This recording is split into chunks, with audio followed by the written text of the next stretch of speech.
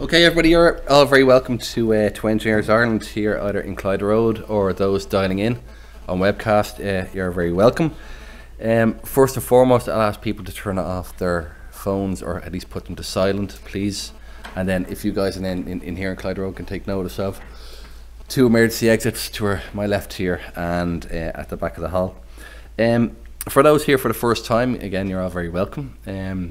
So as part of the Engineers Ireland Energy Environment Division, we typically run 7 to 8 evening lectures the first Wednesday of each month, all year from October to May, excluding January, and we run a number of breakfast briefings, seminars and other events. So I suppose if you like what you hear tonight, or otherwise anyway, if you keep an eye out on our events page on the Engineers Ireland website, and there'll be other future events coming up. So moving into tonight, the presentation is titled The Potential for Negative Greenhouse Gas Emission Technologies in Ireland, and it's going to be co-authored by Professor Barry McMullen, Professor Michael Jones, Dr. Alwyn McKeever and Paul Price, who's a research assistant. So if we can run through the presentation, and then at the end we'll have a hopefully a little while for some Q&A. And I'll hand it over to you. Sorry, Barry. For those on the webcast, if you have any questions you want to email in, you can email them in at engineerswebcast@gmail.com. So engineerswebcast@gmail.com, and that's all one word. Thank you, Barry. Thanks a million, John. Okay, you set me up nicely now. If there's no audience for future talks, it's all McMullen's fault. So anyway, look, you're all very welcome. Thanks very much for the opportunity. Thanks to John and to Engineers Ireland. It's my pleasure to be here. So I'm presenting on behalf of this research project, generously funded by the Environmental Protection Agency. The acronym is IENETS. And the project's objective is to investigate the potential for so-called negative emissions technologies, or NETs, in Ireland. There's a website there. We'll put that back up at the end. I just briefly, John's already mentioned the team. They're all here with me tonight. I'll run through the presentation, but my colleagues will happily join in with the Q&A as appropriate when we get to that stage. So I'm Barry McMullen. I'm based in DCU. I'm an electrical engineer, and I'm the co-PI on the project, along with Mike Jones from Trinity College, Dublin. The two other people working full-time on the project are Alwyn McKeever and Paul Price. So it is a collaboration between DCU and Trinity. Okay, so just what have we got ahead of us tonight? The big picture. We're trying to get into the Christmas vein here. One of my favourite Christmas movies, The Wizard of Oz. But if you take nothing else away from tonight, this line that you're not in Kansas anymore. We're in a different world, and we need to talk about some of the implications of that different world. And the talk about negative emissions technology is part of what is now happening. So the general layout of what I'm going to talk about, we're into the climate change end game in a sense. The human-caused climate change has been triggered by the Industrial Revolution, if you like, but it's gained speed in the last 50 years. And we're now approaching the point where, as I say, we're kind of in the end game. And I want to outline the understanding of that and why it's leading to this discussion. Obviously, there is still uncertainty about how things are going to pan out, significant uncertainty, but I'm going to suggest that that uncertainty is not our friend as such, and procrastination should be considered harmful. That's for any software engineers in the audience who know that Go-To is considered harmful. But anyway, that's an in-joke there. Negative emissions technologies are one speculative tool that might be in our toolbox, or really a collection of tools that might be in the toolbox. And I'll just talk about what they are and whether we want to use them, whether we want to be forced to use them, that kind of thing. I'll deal with the specific opportunities or challenges for Ireland. What's Ireland's fair share of dealing with this global challenge? I'll present the specific, not all the options, but a selection of the top options for negative emissions technologies that are most relevant to Ireland. And there'll be a few parting thoughts at the end to hopefully stimulate the questions when we get to that stage. Okay, so this topic is actually, in the last maybe 3 years, in the academic world, it has ballooned. There's an almost literally exponential explosion in publications in the area of what's being called negative emissions technologies, but it's also now penetrating into mainstream media. So this was an article in The Economist just a couple of weeks ago. The headline was "What They Don't Tell You About Climate Change," and you know, the subhead gets it in a nutshell here. Stopping the flow of carbon dioxide into the atmosphere is not enough, or is no longer enough, or at least there's significant suggestions to that effect.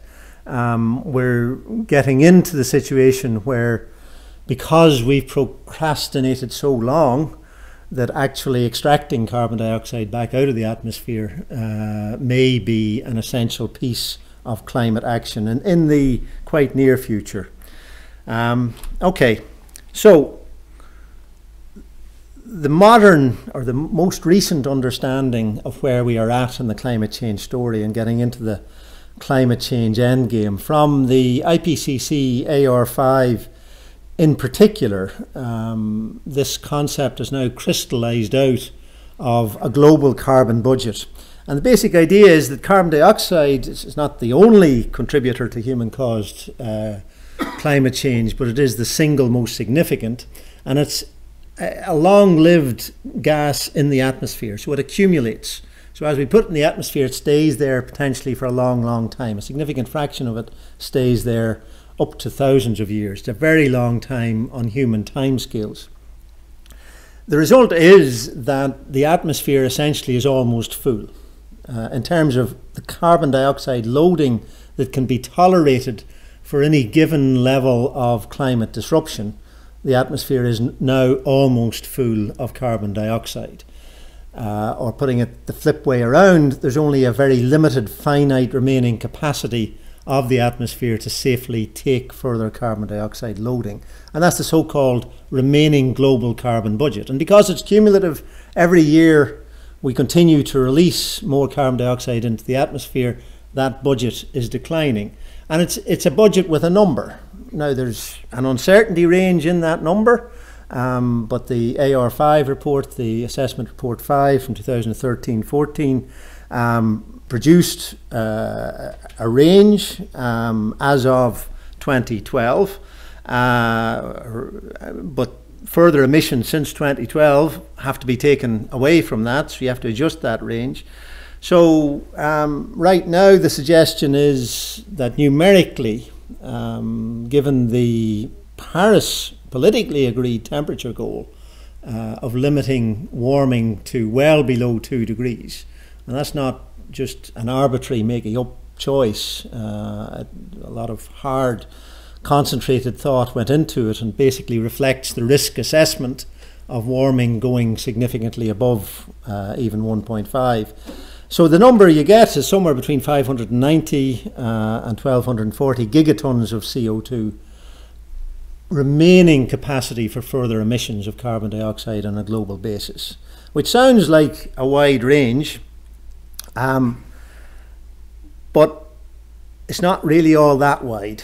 Okay, so to probe the scenarios for how we use that finite remaining capacity, when it's gone, it's gone. Okay, so it's not going to last forever. In fact, it's not going to last very long. But one way of very crudely thinking about different ways of using up that budget is to look at so-called exponential mitigation pathways, where emissions get ramped down essentially in an exponential way. Why do we choose an exponential curve? And there's lots of different pathways one could imagine. But exponentials are one simple way of talking about it, because they're characterized by a constant year-on-year percentage reduction. So if you have a constant year-on-year percentage reduction, what you wind up with is an exponential pathway. And the characteristic of an exponential pathway is that it has the minimum maximum year-on-year rate. Okay, so for any given budget or quota, which is going to be essentially the area under whatever your emissions pathway is, basically if you add up this year's emissions, next year's emissions, the following year's emissions, you get the area under the curve.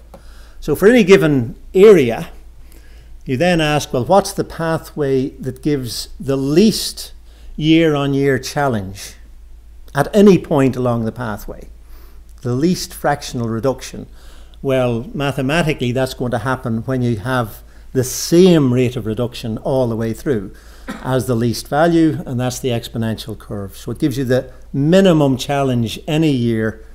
You know, now whether the year-on-year reduction is an adequate representation of the level of challenge is another question, but very crudely it gives you a starting point.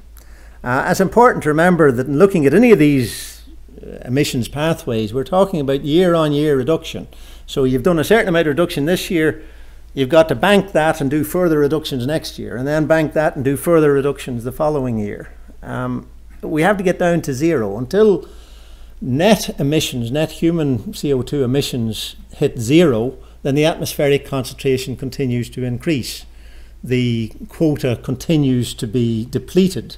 And as I say, we now have numbers or a number range on what the remaining quota is. Okay, so that's just the concept of an exponential pathway, and I need that just to lock in what I'm going to talk about next. This is not an emissions pathway. Just to flip your brains a little bit. You can now ask a question. Given the global carbon budget, okay, given the range of carbon budgets, how quickly, if we take this minimum maximum rate, how quickly do emissions have to fall? And if we had started, you know, back in 1970, they wouldn't have had to fall all that quickly at all. Okay, but we didn't start back in 1970, we didn't start back in 1990, we didn't start in 2000, we didn't start in 2010, we still haven't on a global basis started. Emissions flatlined, or at least reported emissions of CO2 flatlined for 3 years in a row, but went up again last year. So far from actually declining on a global basis, emissions are continuing to increase. If we had started from 2015 onwards, for that range of quotas, for the maximum quota, if you take the maximum end of the range that the IPCC have quoted, then the exponential reduction rate that would have been required was 3%. But if the more conservative minimum range, the more prudent range, then we would have had to kick in global emissions reductions at 6% per year from 2015. Okay? The point of this graph is simply to show that each year of delay dramatically increases the rate of reduction you need. Okay? So that's the way it was had we started globally in 2015. If we achieved not merely flatlining but reducing, we could have got away with somewhere between 3 and 6%. But each year that passes by, that goes up rapidly. And although there is this range of uncertainty, in time terms, in terms of really getting serious about achieving global emissions reductions, that really only is maybe a couple of decades of uncertainty at the outside. If we strike lucky and the planet doesn't heat quite as quickly as it otherwise might, it might buy us an extra 10, 15, 20 years. If we're unlucky, we've already used that time. Okay, that's the only point of that slide. Time, the uncertainty is there, but it's not really in our favour. It sounds like a big uncertainty numerically, but time-wise, in terms of getting into really aggressive global CO2 emissions reductions, it doesn't make a huge amount of difference. The other thing just to mention, and it's an important aspect of the global or international cooperation which is essential to addressing this problem, is that in the Paris Agreement, the wealthy nations, which are also the high emitting nations by and large, on a per capita basis, the wealthy nations have agreed as part of that process that they have to act first and act deepest. So if these are the kind of, if we need a global emissions reduction rate of 4% per year every year from here on, that means that the wealthy nations have to do better than that, significantly better than that. Okay? If we really need 6%, wealthy nations need to do significantly better than 6% because they're significantly more responsible, both historically and in current terms. That's the agreement.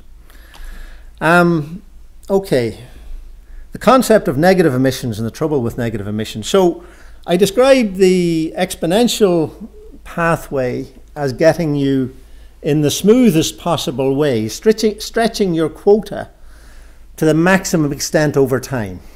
Okay, it's really trying to husband that finite quota and use it over time and manage your effort so that you're not suddenly having to do a lot more effort later on.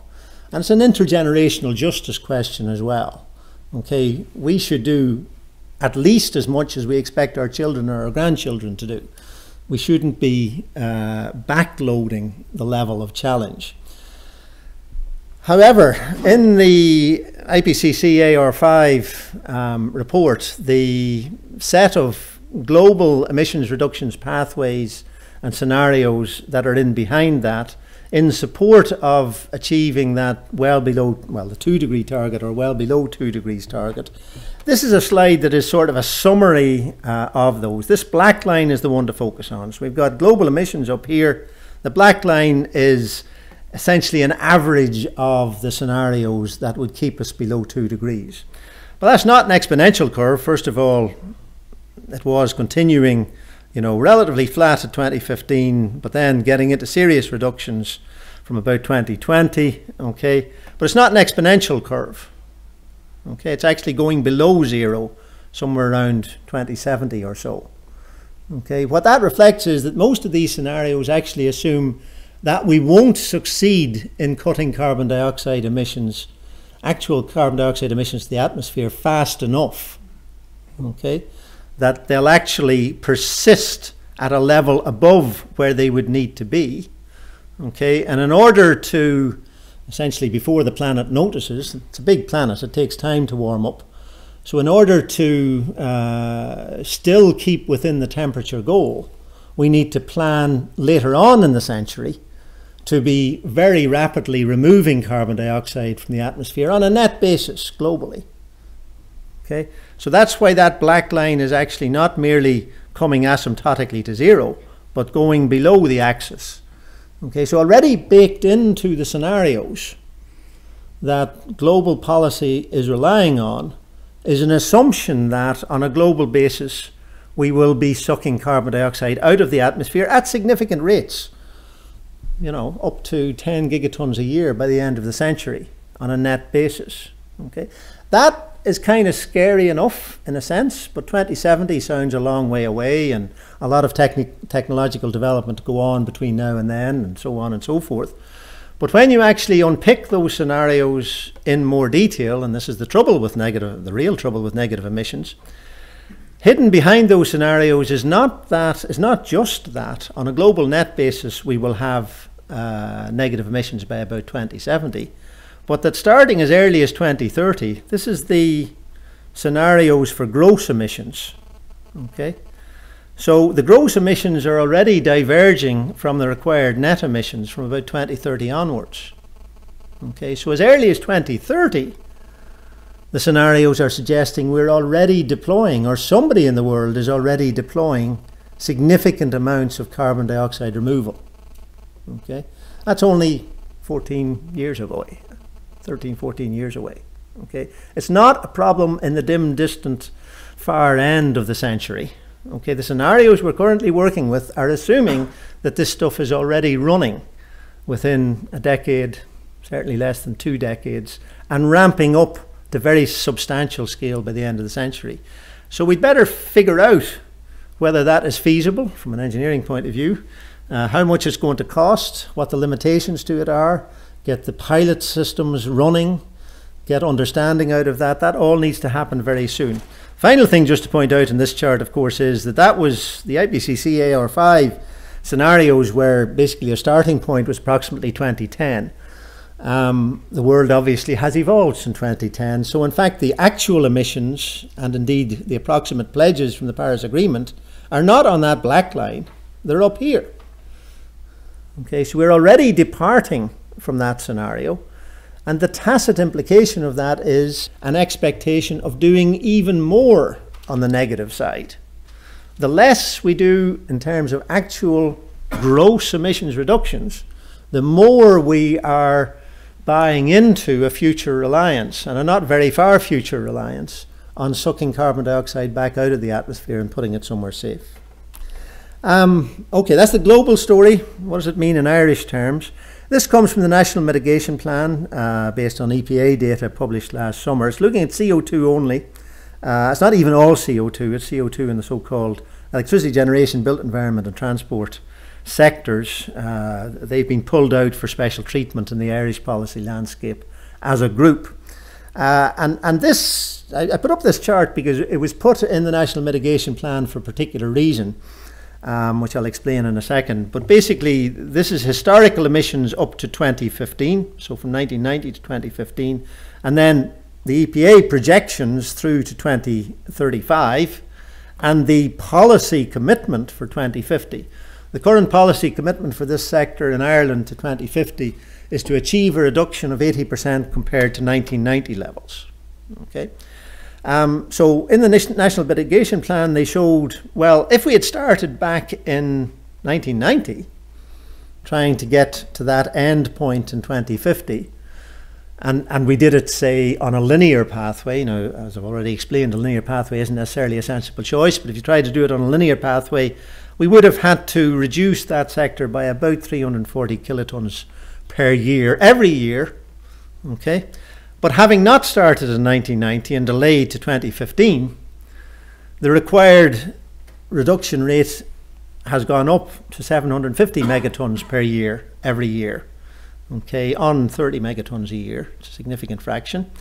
If we didn't make significant policy interventions to change our trajectory from where the EPA currently project we're going, and we delayed till 2035 to really start reducing, then we'd have to achieve nearly 2 megatons per year to hit that same endpoint. Okay, and the lesson, the reason this chart was in the National Mitigation Plan was to say delay in starting to mitigate makes things much harder. Obviously, these pathways are getting steeper. They're getting more challenging. Okay, but what I want to say is that that is true, of course, but the situation is actually significantly, it's more true perhaps than this chart shows. Because as I've just mentioned, what counts here in relation to CO2 is not the end point. It's not what the emissions are in 2050. It's the cumulative emissions between now and then, and the cumulative emissions beyond that. It's the area under the curve. So if you want to ask the question, what's the difference between starting in 2015 and delaying until 2030? Okay, if you delay till 2030, it's no longer enough to aim for the same endpoint, because all this area in between those two pathways is cumulative. Okay, so what you've actually done is overshot the pathway cumulative budget. There's a tacit promise, if we delay, that we're actually going to do significant amounts of negative emissions very quickly. I mean, I said the planet takes a while to heat up, but it only takes a few decades. So the window to reverse course, the window to suck carbon dioxide back out of the atmosphere is not very long. Okay. I stuck this in just because the Climate Change Advisory Council released their annual review just this week, just yesterday I think actually. This is essentially almost the same chart. It claims to be exactly the same chart because it says it's for the same group of electricity, built environment and transport. The numbers are actually different. There's something funny going on there. It appears that there is a discrepancy between the EPA interpretation of that group of sectors and the Climate Change Advisory Council interpretation and the Department of Climate Change, of Communication, Climate Change and Environment interpretation. Hopefully that is going to get resolved soon. But that detailed difference in the exact numbers doesn't really matter. What I want to point out here is that the Climate Change Advisory Council, again, produced this illustrative pathway starting now, and just pointing out that that's much easier than waiting till then. But again, if you wait till then, it's not good enough to just hit the same endpoint. Okay, you have to do better because you've got to get rid of this area in between the two pathways, the extra emissions that were above your original notional pathway. But I also want to make a slightly policy wonkish point about the CCAC including a linear pathway. Problem with linear pathways, so linear pathways are characterized by the same amount of emissions reductions in tons of CO2 each year, year on year. But if you adopt that kind of pathway, then because your total emissions are going down year on year, then the percentage represented by that fixed amount is getting bigger and bigger. So you're not, if you accept as a very rough proxy for the effort, as you cut emissions, further emissions reductions become progressively harder. Okay, so getting rid of a megaton from the current energy system is one thing. Getting rid of another megaton when you're already down to only 20% of what we currently have or something like that is much, much harder. But that's the implication of a linear pathway. That's the way you're going to do it. So it really backloads the effort.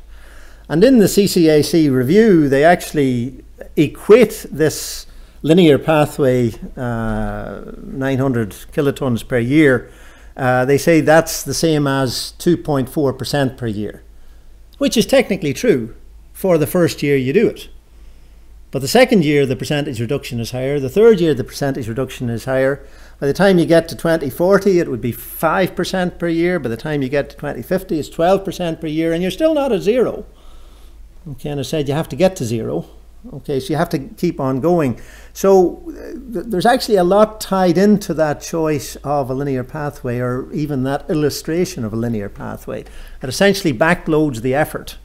It says our children are going to be able to do much better than we're able to do, even against a background where an awful lot of reduction has already happened. So the challenge of further reductions is much harder, and incidentally they're having to cope with much more severe climate disruptions, both locally and globally.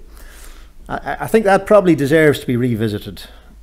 Anyway, okay, we talked about the global quota and we put some numbers on it. How much of that quota is available for Ireland to use? What's our share? What's our fair share? So in our project, we've essentially done a review of the international literature on this topic, and there is a significant international literature now on this topic of what are the appropriate ways of dividing up the global carbon budget. And in very schematic form, there gets bracketed by two approaches. One is called the inertia approach. The inertia approach says, well, if you happen to be a wealthy country that already has high emissions, well, you're kind of locked into that lifestyle. So it's very hard for you to change what you're doing. So there's a certain inertia effect that means because it's so much harder for you to reduce, you should be allowed a bigger share of the budget. The opposite framing is to say, well, all men and women are equal. So equal dibs. Certainly from 2015, when we all signed up to the Paris Agreement globally, from that point on, surely it should be equal shares for all. That's the equity approach. Okay, so the equity approach would give, so Ireland as a relatively high emitting per capita nation, on the inertia approach gets a bigger budget, on the equity approach gets a smaller budget, or quota. We use the word quota for a single national allocation of the global carbon budget. But we've applied these different approaches that are documented in the international literature, and the range you get left for Ireland is somewhere between, say, 600 megatons of CO2 and 1,000 megatons of CO2. It's not much more than that. Depending on your interpretations of equity and historical responsibility, it could actually be argued to be significantly less than 500 megatons. Okay, but certainly that kind of brackets the range.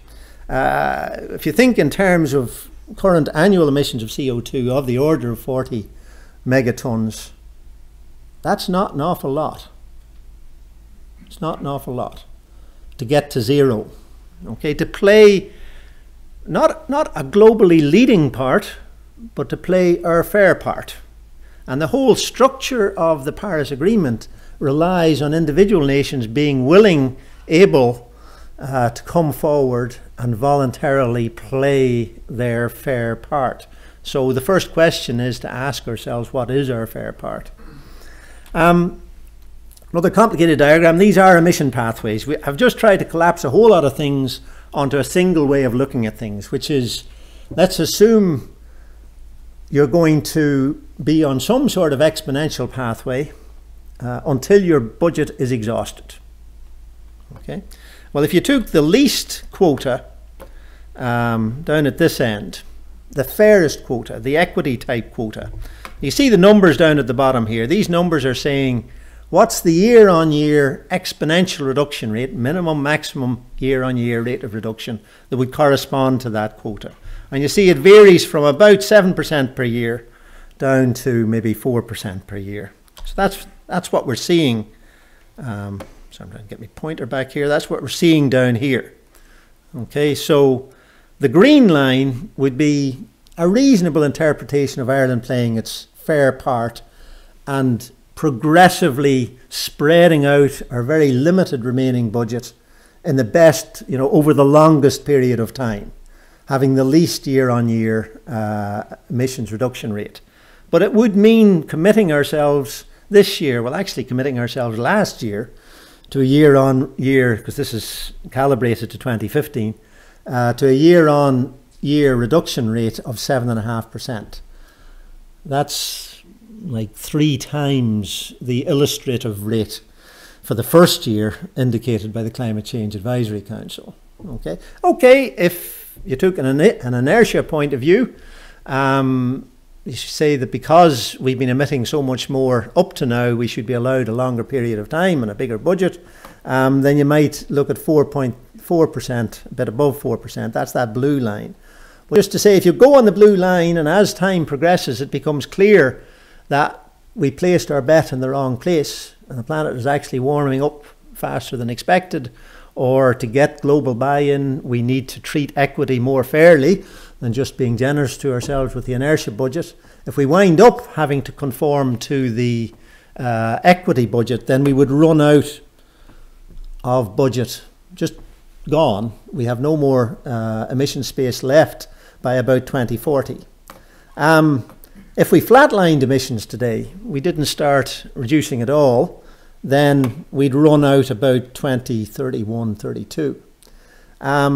If we followed the current EPA projections, so the with measures projections, as the EPA calls it, we'd run out, that's a slowly still rising, we'd run out about 2030, not 2035. We'd already have used up the full budget by 2030 or so.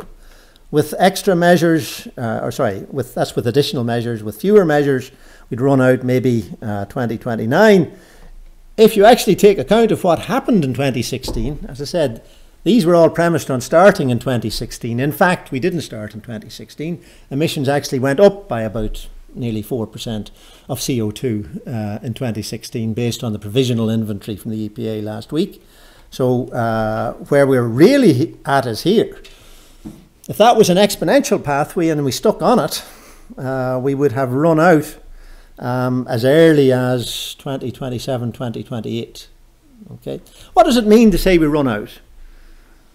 Does the World Climate Security Force turn up at our ports and immediately shut us down? Of course not. That's not the way the Paris Agreement is set up, and there was no way that international agreement would have been made to allow that to happen. Okay, so what happens is, at that point in time, we become essentially officially in carbon debt to the rest of the world. So you remember our little sovereign debt crisis, the financial sovereign debt crisis.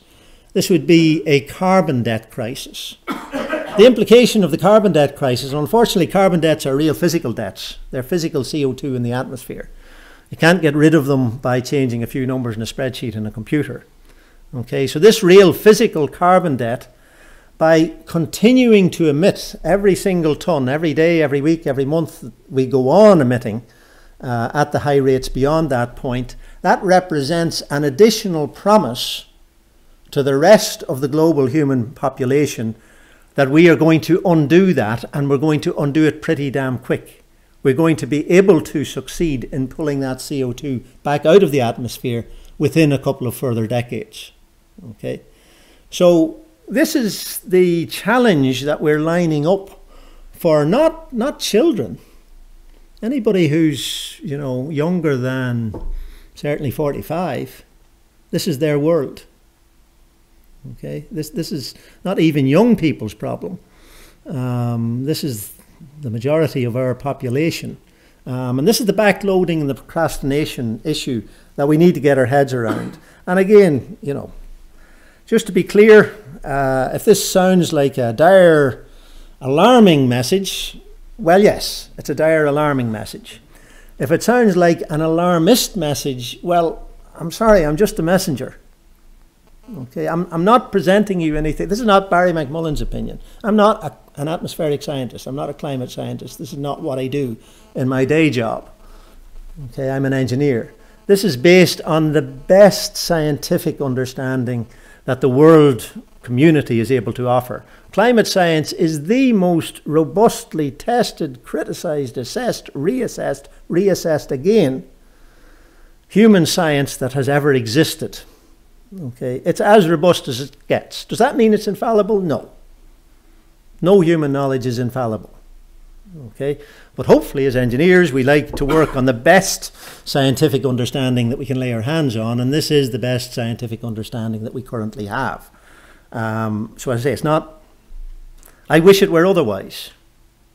Okay, but it's not my message in that sense. Okay, well, we're digging ourselves into a hole. It would be preferable to stop digging. But given that we are digging ourselves into a hole, what are the options? That's what we're having a conversation about. Negative emissions technology is also referred to as carbon dioxide removal, or CDR. You'll see both words out there. There's a complicated chart, but basically on the left-hand side, you've got biological ways of taking CO2 out of the atmosphere. On the right-hand side, you've got more physical and technological ways. So plants photosynthesize, they absorb CO2, through photosynthesis you get carbon-based molecules that represent carbon that has been detached from oxygen and taken out of the atmosphere. Okay, so plants will do this for you. They certainly do it, and there's already a lot of plants doing it. But unfortunately, there's also this fossil carbon, which is, you know, historic or really geologic plants over millions of years that sequestered carbon dioxide out of the atmosphere, turned it into these carbon-based chemicals or forms, what we call fossil fuels, and buried them conveniently in the crust of the planet. But we've started digging them up at a ferocious rate, burning them, getting the CO2 back and putting it back in the atmosphere. So yes, plants in principle are a way of doing this, but there are also technological means. So you can capture carbon dioxide, you can filter it out of atmosphere. It's in very low absolute concentration. You'll hear 400 plus parts per million, 0.04% by volume. It's a trace gas in the atmosphere. It has a dramatic effect on the planetary energy balance, but just in absolute volume terms, it's a trace gas. So separating it from the atmosphere is quite difficult, but it can be done. We know it can be done. We have spacecraft that do this. The space station does it. We have the technology to do this, but it needs energy to do. It needs machinery to do. It costs money to do, but it can be done. There are also some physically CO2 reactive minerals. That's another pathway. If you can expose enough of them to enough atmosphere, then and other required conditions, then you can get a relatively natural process. But you have to intervene technologically to enable that relatively natural process. So you have to capture. Then you have to decide what you do with the captured carbon. With the plants, you can. It has to be stored for a very long time. Okay, not just hundreds of years, but millennia. It has to be very secure storage. So there's biological approaches to that. You can try and store it in the biosphere, essentially. So you can keep forests standing. You can get it into the soil. You can restore ecosystems more generally. You can change your agricultural practices to maximize the rate at which carbon gets placed into the soil. So you wind up with carbon in ecosystems, in standing biomass, above ground biomass, below ground biomass, and in soils. You could also transform it, so you can generate biochar, for example, through pyrolysis, and you can grind that up and incorporate it into soils. You can also take that plant material, and you can use it, you can extract the energy again, so you can burn it for energy, which we currently do, of course. So we burn bioenergy materials, biomass for energy. But then if we want to get negative emissions, if we want to get carbon dioxide removal, then we have to put it somewhere safe. So then you get into whether, and joins with this pathway, we might have extracted CO2, separated it from air. We have to compress it, and we have to store it somewhere, and the usual proposal is to store it in some sort of relatively geologically stable formations underground. We could spend hours going into the fine details of all of these, and now if you thought that slide was complex, I want to give you the really complex one. Well, okay, sorry, got ahead of myself then. We're about midway through our project, so we've done our first cut using one particular methodology on assessing across all these different methods that are suitable for use in Ireland what the actual capacity is to remove carbon dioxide in Ireland, indigenously in Ireland. The methods we're looking at: bioenergy with carbon capture and storage, I just mentioned at the end there; afforestation, but you keep the trees standing, so you've captured biomass in the trees, you don't cut them down again and burn them or whatever. You capture it into soils by improved farming practices. You use plants to make biochar and you incorporate that into the soil. You use direct air capture combined with carbon dioxide, carbon capture and storage, or enhanced weathering. That's the physical rock process. And you get numbers ranging from, very small numbers in terms of megatons of CO2, a few megatons for enhanced soil carbon sequestration. It gets better, maybe 50 from biochar. Enhancement, that's still in soils. Enhanced weathering, maybe 100 plus. Afforestation, maybe 100 plus.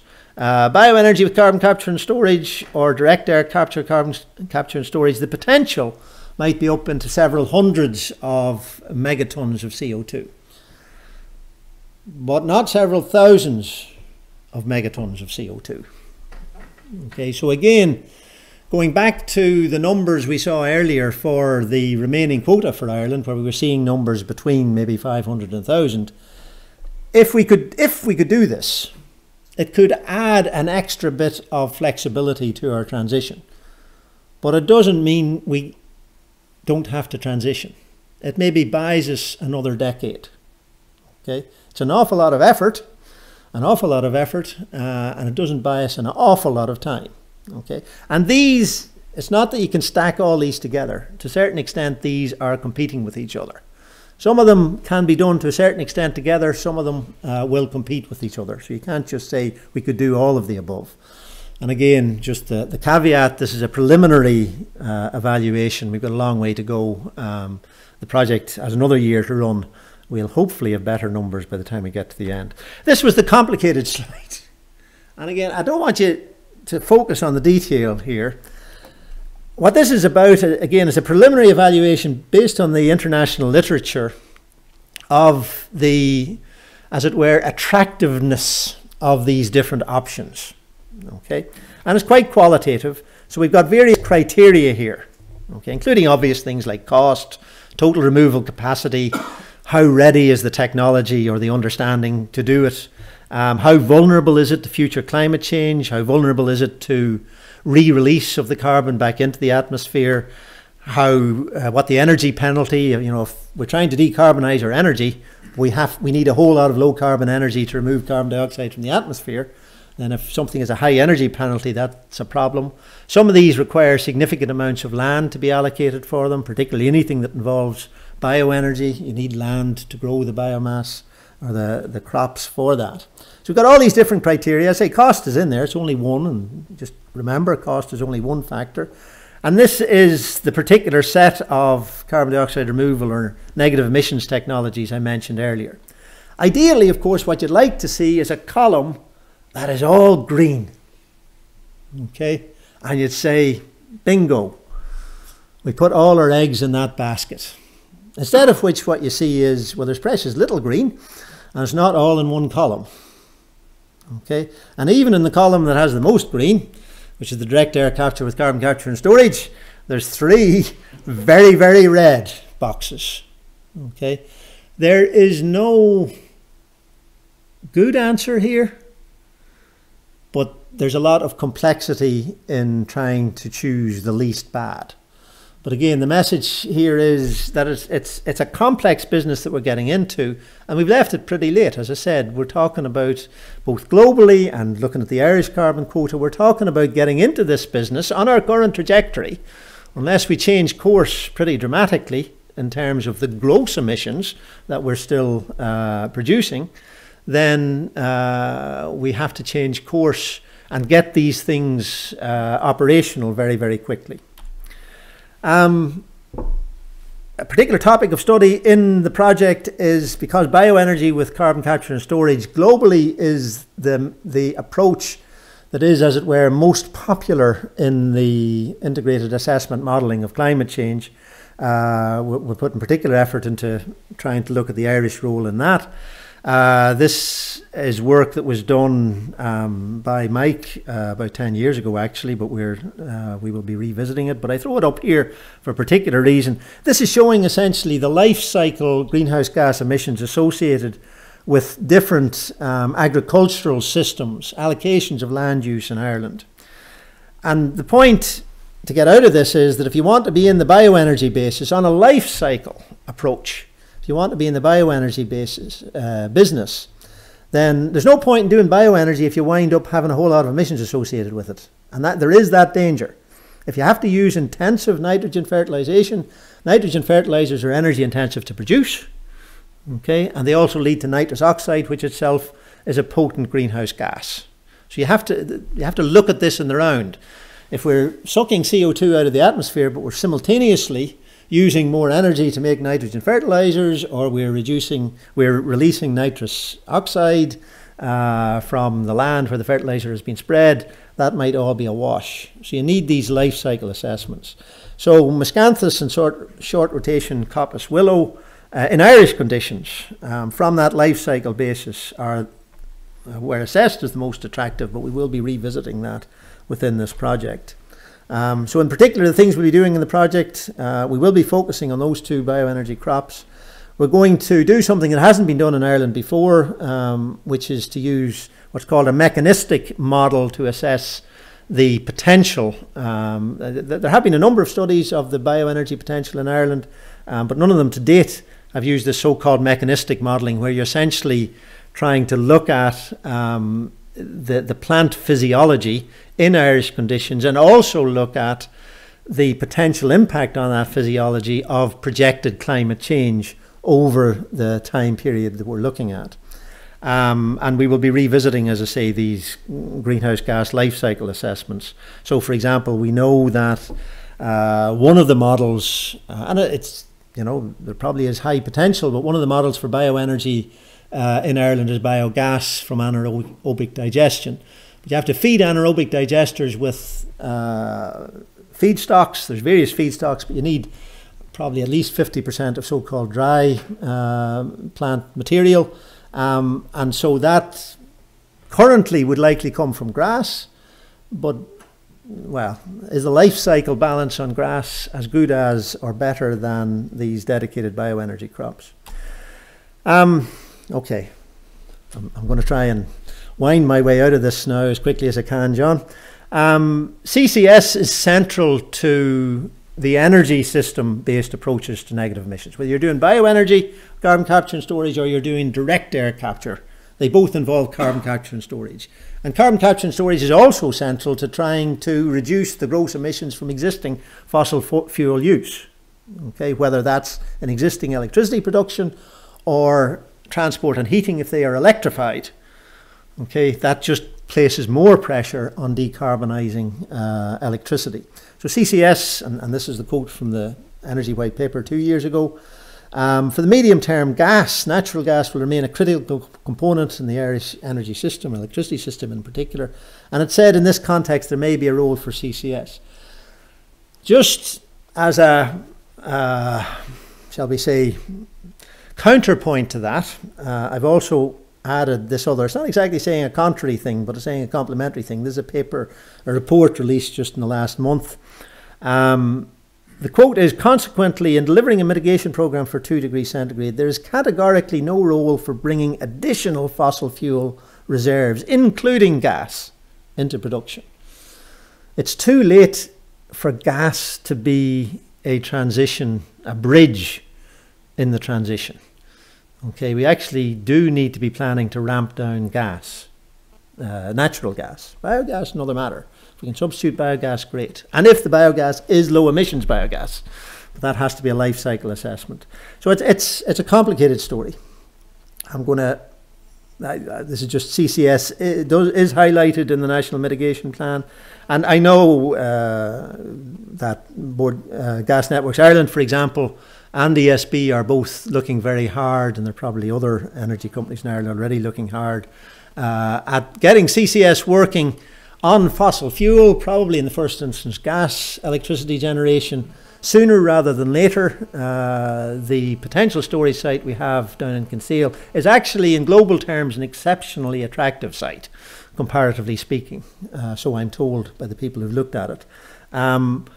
But I'm emphasising it here because we need to get CCS working, get experience with that, even on fossil fuel generation, so that we're ready to make it work on bioenergy with CCS and direct air capture. A couple of points on the EU policy landscape. The Renewable Energy Directive talks about renewable energies. It doesn't talk about low carbon energies. There's a potential for policy conflict there, and it currently makes no mention of, it talks about bioenergy, but it makes no mention of bioenergy with carbon capture and storage. That should already be in our policy landscape. It shouldn't be being kicked down the road. On the ETS and ESR side, which is the direct emissions reduction as opposed to renewable penetration side of European policy, a significant point is that we need absolute emissions reductions, and the current way that bioenergy is treated, where it's just arbitrarily classified as zero emissions on combustion, doesn't reflect the true physical impact of bioenergy, and it certainly doesn't incorporate the potential land use competition that arises from major expansion in bioenergy. So that there are serious issues still to be answered. On the direct air, I've talked a good bit about bioenergy there. On the direct air capture, this is just a tweet from a couple of weeks ago. A couple of years ago, people told me direct air carbon capture was impossible. Now it's commercial. The only question is getting the price down. This is a picture of a real live direct air capture plant operating commercially. So we're told in Austria or Switzerland possibly. It's Zurich actually, yeah. And it's commercial. Now, you need to read the small print. They're not being paid to capture CO2. Okay, they're being paid for CO2 for product. They've got a customer, and they're choosing to produce that CO2 by direct air capture, and they're just about making in the very specific commercial situation they're in. They're making a business of that, but that's not a scalable model. But it's excellent from a piloting and demonstration point of view. So it's a real thing. The thermodynamics are not great, but it's a real thing. Preliminary conclusions to say we're halfway through the project.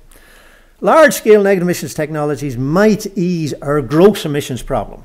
In other words, we feel it's really, really hard to stop putting carbon dioxide into the air. Well, if we could ramp up removals of carbon dioxide, maybe that would help. But removals are also hard. So it's not a magic solution. And anticipatory reliance. In other words, if we decide now, well, it's okay to keep on emitting like there's no tomorrow, because tomorrow we're going to be able to remove it again, that would be a very high risk strategy. Because it may turn out to be impossible or too expensive or impractical. All kinds of things can go wrong. And the risk distribution is highly inequitable. The people at the front end of climate change, really at the front end of climate change, are not living in Ireland. So should we be taking these risks on their behalf? According to the Paris Agreement, we shouldn't, or the Sustainable Development Goals. We do, however, need, our current conclusion is we do need to progress the piloting and the deployment and building up expertise in these technologies because we need to expand our possibility space. We need as many tools as we can because we're heading into very difficult territory. But they should be viewed as additional to, not a substitute for, really aggressive emissions reductions. I've been tacitly or indirectly talking a little bit about agriculture, but because we're focused here tonight on CO2, I haven't talked about the other greenhouse gases that Ireland in particular has a large loading of, methane and nitrous oxide, from our largely ruminant-based agricultural system. Just to say, it's a complicated question how you weigh up the role of different gases in policy. Currently, we're using a very, very crude instrument to do that. Now, it's the instrument that's agreed at international level, the so-called CO2 equivalence global warming potential measure, but it's a very, very crude instrument. Okay, there would be a lot of sense in, on a policy basis, revisiting that, and Ireland could be pioneering in doing that. But no matter which way you cut it, unless we find ways to scale back the emissions from our agriculture system, then the pressure on the CO2 emissions in the energy system is that much bigger. Okay, it's already very difficult, but if we can't do anything in agriculture, if agricultural emissions continue to expand, and they are expanding, then that makes the problem for the energy system much, much, much harder. Parting thoughts. The carbon that humans are currently releasing has been locked up in the geosphere for hundreds of millions of years and was accumulated in the geosphere over many millions of years. Using the biosphere to capture this geosphere, so we're taking stuff that was safely locked up underground and basically digging it out, burning it, putting it in the atmosphere. And everything I've been talking about is how can we undo that, get carbon dioxide out of the atmosphere and put it somewhere safely underground. Okay, well, actually not continuing, you know, it's already there safely underground. Not continuing to dig it up and put it in the atmosphere would logically be the first thing. And hoping that we're going to store an awful lot of it in the biosphere, that's to say in standing plants, in soil carbon, it's not really realistic because it took millions of years for the amount of carbon that we've been releasing in the last few hundred years to get put into safe storage. And under climate change conditions, there's a real danger it'll get released. This paper just came out today. Again, just to illustrate that this is now the flavour of the month. Everybody wants to talk about negative emissions. The Climate Change Advisory Council. Reliance on technological breakthroughs and significantly reduced costs to enable rapid, substantial and sustained emissions reduction is a high-risk strategy. Okay, we should be doing the stuff, actually being brave about doing the stuff that is lower risk. All right, I said I'd mention our most precious resource. Is it our young people? Is it our intellectual capital? Is it our human knowledge? Is it our solidarity, which is very important? Is it our understanding? Is it our human institutions? The rule of law? These are all terribly important and fragile things. And they're very difficult resources to preserve in turbulent times, which is what we're moving into. But this is our most precious resource. It's the one we have least of. Okay. Thanks to Engineers Ireland for hosting, the Environmental Protection Agency for supporting us, our respective institutions, DCU and Trinity College Dublin. There's our various contact information at the bottom. And we're into questions. And I'll pass these over to my colleagues as much as I can. Okay. Thank you very much.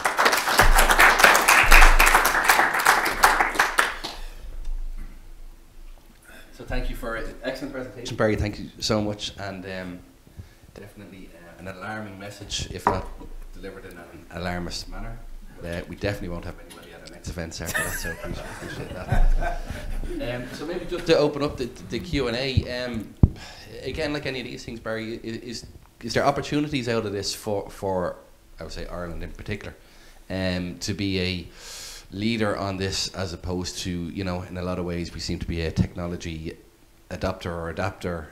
Is there any, or even like you kind of touched on it towards the end in relation to agriculture, is there something that Ireland can leave an impactful message, or impactful way forward that other countries, because again, given the scale of what we are compared to a lot of other countries, so is there an opportunity there for us? There certainly are opportunities, and I mean, I mentioned Gas Networks Ireland. I don't want to pick on them uniquely, but they're certainly working very hard on both the biogas side and the CCS side, for example.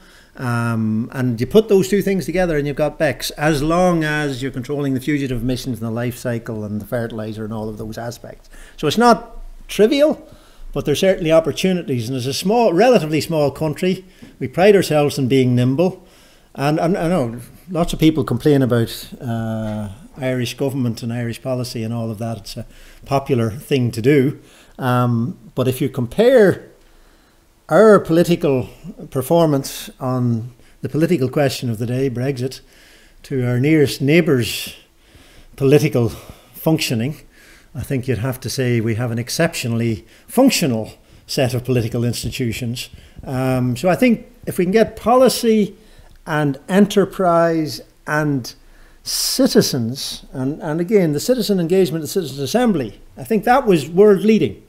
Okay, that was an opportunity on the political side, on the social engagement side. So we are, there's lots of things we're not getting right, but there are things we are getting right, and there's opportunities for us to do a lot more of it. Jerry Duggan, Irish Academy of Engineering, thank you very much for a very thoughtful presentation, or thought-provoking. Now, two comments and a question. The first one is that the main Kinsale field is about the only defined carbon storage reservoir we have that with a reasonable prospect of utilisation. It has approximately a capacity to accommodate the carbon emissions from about 1,000 megawatts of gas-fired generation for 40 years, which actually isn't a large amount, and yet it's the only resource we have. But the important point is it is likely to be abandoned by the operator within 2 to 3 years. And in the event of it being abandoned without being suitably treated for future use, it will be very difficult to recover the situation. Now, the recent ESB report produced by Pori for them identified the issues there and the institutional difficulties of making carbon capture and storage work, particularly the long-term liability issues associated with who is actually liable if you have a CO2 escape in 500 years. The second comment is, some of you may have been at a lecture here by Paul Dean and I forget the other gentleman, in relation to what they learned in visiting the carbon capture and storage facilities in Alberta. And effectively, in that lecture, they identified that Shell there were dealing with a pure CO2 stream from a hydrogen production facility associated with tar sands production. And even so, the costs of CCS were astronomical. Now, to do it, taking it from the air, in terms of the energy potential involved and everything else, means that you're talking about astronomical squared. So I really think we need to look carefully. The question is, though, if you could go to the grid slide you showed, which was about 5, you described it as being complicated, about 5 before the end. Yeah, that one there. Two things. One is BCCS and DACCS. You indicate the carbon removal is high in one case and very high in the other. Yet in a previous slide, you indicated that both had very much the same potential. I just ask you to have a look at that sometime in the future. But if you'd comment there on EW, which is a technology I'm not familiar with, and in fact, anyone looking at that would say that this is possibly the most prospective technology. Would you or your colleagues care to comment on what's involved in that? Because I'm totally unaware of it. Okay, thanks, Jerry. should have been taking notes. The issue about Kinsale, absolutely. Not basically abandoning that and then trying to go back on it a few years later would be silly. In terms of the Irish CCS storage capacity, obviously Kinsale is the front and centre candidate, but the GSI study 10 years ago did identify, a lot of other potential sites. On a global basis, there's lots of other sites. Norway claims that the Sleipner field that they've been storing carbon in for the past 20 years has a huge capacity, and it is possible, it's technically possible to ship CO2 around the world if it comes to that. So many open questions there, absolutely, but not exploiting the opportunity of Kinsale while we can, due to institutional as opposed to technical barriers, would be very disappointing. The question on this, essentially, the BECCS, you've got the storage, so they're both going into CCS. So CCS is one constraint, but where it's coming from, we can get as much air as we like, okay, but we've only got so much land area to plant plants. So that's why the bioenergy BECCS capacity removal potential was qualitatively signalled as lower there than DACS.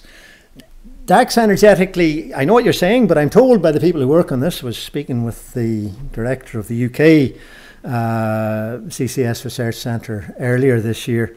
The people who work on this say that the thermodynamics are actually not as bad as you might think. So even though obviously it does take more energy to do it than from, say, a flue gas from a gas station or something like that, where you've got relatively much higher concentration to start with, it is harder. It does take more energy to do, but it doesn't scale linearly. It's a log type relationship. And indeed, I was told, and I'm not vouching for this, but I was told that even burning gas, okay, you could still get as much as 30% of the energy out as electricity while being absolutely carbon zero. That's a combination of CCS taking 90% and direct air capture for the remaining 10%. Okay. Yes, it's expensive. Absolutely. I agree with you. I think, you know, we'd be much better off burning less, a lot less, than trying to do this. But that's very, very difficult to do because so much of our incumbent systems are so tied to doing that. What's your final point? Enhanced weathering. Enhanced weathering, you take certain kinds of rock, olivine rocks, ultra basic rocks, you grind them up. That's energy intensive. But apparently there's an awful lot of this rock on a global basis, and there's quite a lot of it even in Ireland. You quarry it, you grind it up, and you spread it on land, and with moderate rates of spreading, it doesn't interfere with other land use. Now, you can't use it in a forested area, you can't use it in urban areas, but you could use it, it could be incorporated on agricultural land basically as part of the practice of managing the agricultural land. You have to keep on spreading it. I'm not sure what the spreading frequency is, but it weathers. Okay, basically it weathers, and as it weathers, it absorbs, so it becomes ultimately carbonate type material, carbonate rock type material. So it's a very stable form of carbon at that stage. But it's a slow, natural process. It happens already. It's a background process on a global basis already. But the idea here is to accelerate it by exposing more surface area, which is why you're grinding it up. So exposing it to air and water, and the process then happens naturally. Beyond that, I can't help. That's the principle of it at any rate.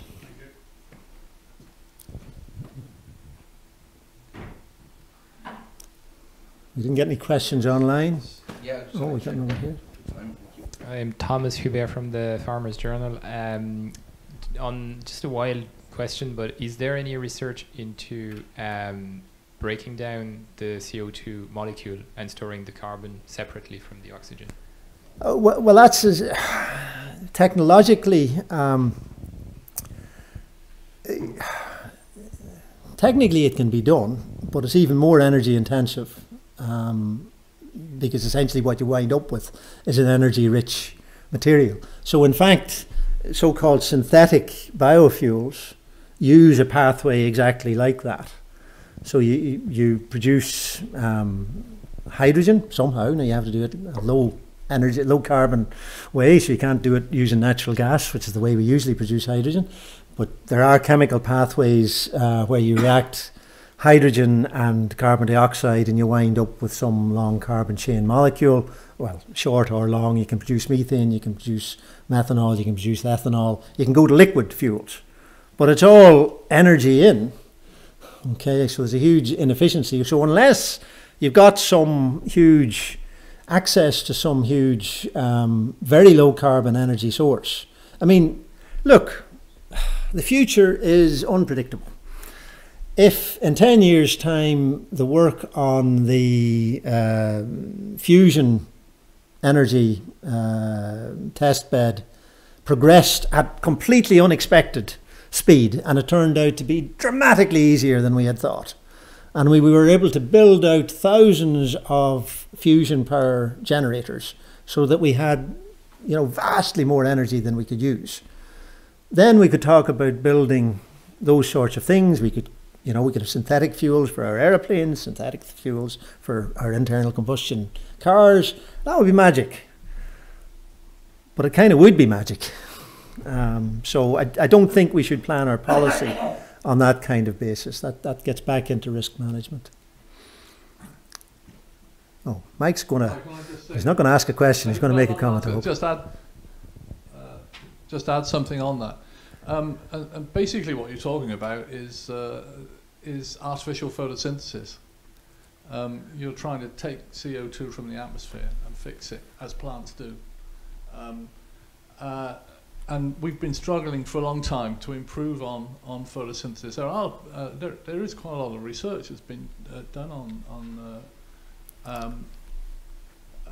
artificial photosynthesis,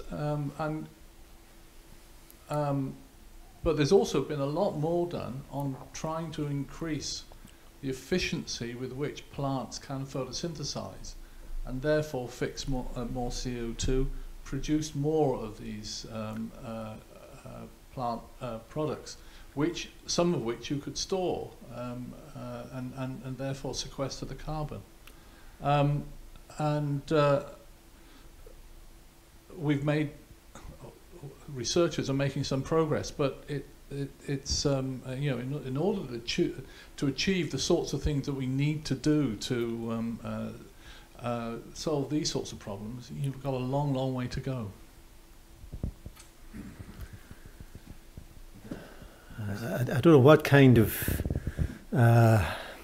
commentary it is or final message, but engineers in the house will have recognised the famous Swiss railway clock. The distinctive feature of the Swiss railway clock is that when the second hand reaches 12 o'clock, it stops for an extra second. You get an extra spare second once a minute on a Swiss railway clock. I don't know how we can magic up extra time to address the challenges we've got here, but that's kind of what we have to do. Okay, ladies and gentlemen, just before wrapping up, thank you all for coming. Thank you all for dialing in. There's plenty online as well. There's over 30 or so online, so thank you all. I'd like to thank the Energy Institute as well for co-hosting and co-presenting the night. And again, just finally to thank Barry and the team for coming and contributing. And again, if you could all show your appreciation, and we wrap it up. Thank you all.